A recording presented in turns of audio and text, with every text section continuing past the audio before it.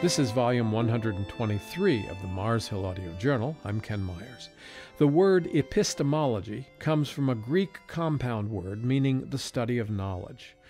The word is typically used to describe a branch of philosophy that explores questions about how we know, how we acquire, sustain, and manipulate knowledge, what constitutes a fact, what's the difference between knowing that and knowing how, the difference between knowledge and belief, the question of how faith and reason interact. These are just a few of the kinds of questions that show up in the study of epistemology. But it's not just professional philosophers who are concerned about such questions. Esther Lightcap Meek recalls, quote, "I remember asking the question of myself with great anxiety as a middle schooler, how can I be sure that there is a material world outside my mind?" Close quote. Meek grew up, perhaps unsurprisingly, to become a philosopher. But the question she raised, an epistemic question, that is, a question about knowledge, has probably haunted lots of people, though maybe not many in middle school. Esther Lightcap Meek confesses that, quote, "I am one of those odd people who think that epistemology is almost the most important and practical thing everybody needs to consider," close quote. But if you read her books about knowing, you realize she doesn't really think it's that odd to concern oneself with the nature of knowing. The only odd thing may be knowing the word epistemology, knowing a lot about the history of debates for thousands of years about what knowledge is and how it works, and being profoundly aware of how confusion about the nature of knowledge creates problems far outside the realm of technical philosophical study. Like many others who recognize the distorted assumptions that characterize modern culture, Meek is very concerned to help us reform our thinking about knowledge, to challenge what she calls the defective default setting concerning matters epistemic. Near the beginning of that second book, she sketched an outline of that faulty set of assumptions. Quote, "When we think of knowledge, we tend to picture it as information, facts, statements, and proofs. Knowledge consists exclusively of statements, pieces of information, facts. The best and only specimens of knowledge are those adequately justified by other statements that offer rational support, reasons for the claim in question. Knowledge is statements and proofs. Knowledge is facts. I sometimes use the word factoids for its slight connotation of disconnected bits, whose meaning isn't particularly connected to the grand scheme of things. This is how we tend to picture what knowledge is. People just assume that knowledge is information." Close quote. And along with this understanding of what knowledge is, modern men and women have absorbed an assumption that certainty is the proper goal for knowledge. Meek argues that in that quest for certainty, we've restricted the character of knowledge, quote, "to the articulable and exhaustively justified. Knowledge must be restricted to propositions, statements, and proofs. We have excluded other forms of awareness." She suggests that our insistence on certainty might be motivated by a fear of assuming personal responsibility. Quote, "If we must be perfectly certain of something to accept it, then we ourselves need take no risks. Nor need we be held personally responsible for our lack of commitment. Certainty conveniently opens the back door to escape to irresponsibility." Close quote. If you focus on these things, you run the risk of not knowing the thing you should be focusing on. And all forms of knowing, claimed Polanyi, follow this pattern of active engagement by the knower. All knowing involves a skill. The concept of subsidiary focal integration is central in Esther Lightcap Meek's new book, A Little Manual for Knowing, which is, as I've mentioned, a small and friendly book that summarizes a lot of heavy lifting by thinkers whose work Meek has appropriated, sifted, and developed. One of those thinkers is Marjorie Green, a philosopher who worked very closely with Michael Polanyi in the development of his epistemology. Marjorie Green, when she talked about Descartes in her book, The Knower and the Known, she argued that he just assumed the mind-body divorce because it's the only way that you could get certainty.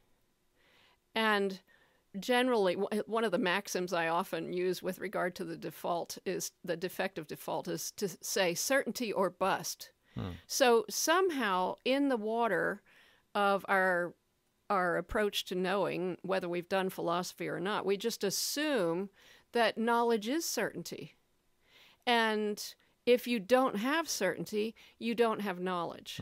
So that's one of the dichotomies, certainty or bust, certainty or no knowledge at all. So, and for Green, it's associated with the mind-body divorce. They kind of connect with each other. I don't know how you experience other people's approaches, but we really do have this dangling carrot, as I called it in Longing to Know, of certainty. And when we get in crises, epistemic crises, that's when it comes out. Yes, and at that point, it seems to me that subjectivity and objectivity are a dichotomy fraught with all the baggage of modernity, and it just helps to break out of that and go into a third way of thinking about things. And then, objectivity actually becomes way more three-dimensional.